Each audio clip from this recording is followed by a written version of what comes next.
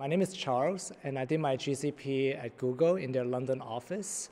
And Google, as you know, is one of the biggest tech companies out there. They specialize in online advertising, but they also have a variety of different products and services. The project content that we received was basically asking us to evaluate the team's efforts in collecting and reviewing their metrics. I think the most important skill that each of us utilized during the GCP was communication. So it started from the beginning of the project where we tried to narrow down the scope of the project. We talked to our clients directly, we talked to various stakeholders.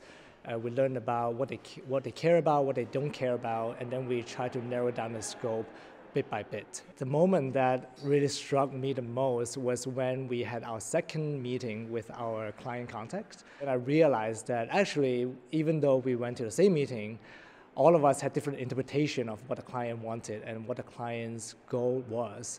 And that's exactly why it's important to take minutes from the meeting in order to make sure we are all aligned with each other in terms of the final objective and goal of the project.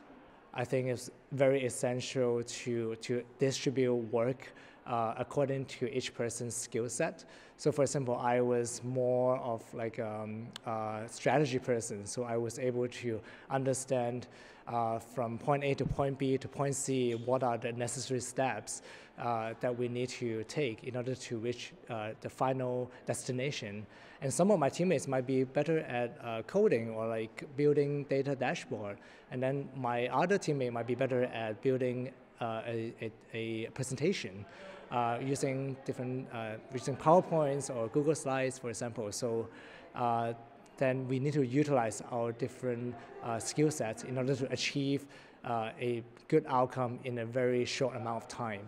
The more we talked to our clients, the more we understood that actually the client was looking for something quite different from what we expected to deliver in the beginning. Listening was a very key skill to have.